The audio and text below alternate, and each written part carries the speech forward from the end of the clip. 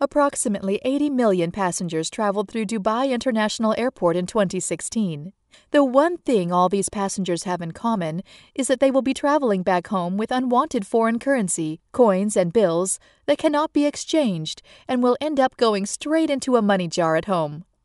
Exchange for Good have invented a revolutionary technology that offers travelers an amazing way to use their leftover currency. Look out for an Exchange for Good kiosk within the airport where you can exchange your leftover cash into your personal iTunes, PayPal, Amazon accounts, buy gift cards from local or international retailers, or make a charitable donation.